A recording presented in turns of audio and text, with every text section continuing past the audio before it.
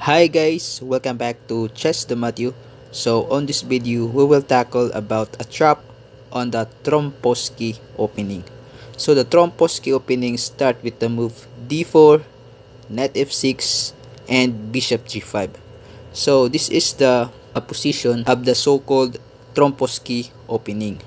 So here black plays knight e4, attacking this independent bishop on the g5. Then white retreats to f4, and here black plays c5 to attack this e4 pawn. And for example, if white will capture this c5, then there is just a queen move, for example, on the a5, giving a check and regaining the pawn on c5.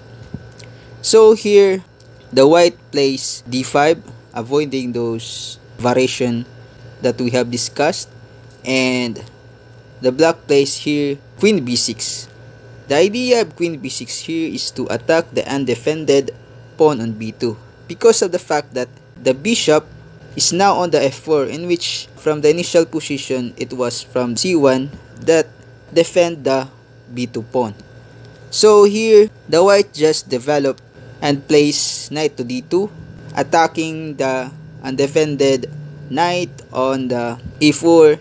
And after here black plays knight takes d2 and bishop takes d2. We shall see on this position that still the pawn on b2 still has no defense. So black capture now the undefended pawn on b2, and here the white just plays e4, strengthening his center and also opening some line to the bishop f1.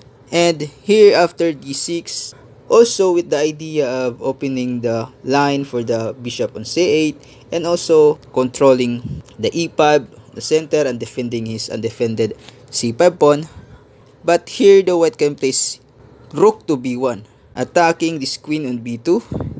And after here black plays a blunder move, which is queen takes a2. Here comes now the move of white, which trap now the black's queen, and it is the move queen to c1.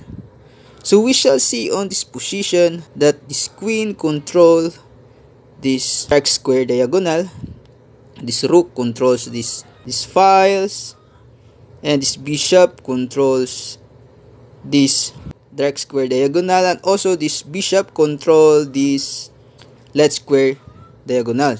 So we shall see that the queen has only 2 square left behind, and after the move e6, the black's queen now is trapped after the move rook a1, because after the rook a1, the rook attacks now the queen. So, and the other escaping square of the queen was controlled by the pawn, by the queen, by the 2 bishops. So we shall see that the queen has no escaping square to go, and the black will lose this queen after the move rook a1. Even though, for example, after the move of white, which is the queen c1, even though here the black tries to escape his queen and plays the move queen to a4, but still there is bishop to b5, which gives a check to the black king and also an attack to the black queen. So I hope you enjoyed this video, and please don't forget to subscribe.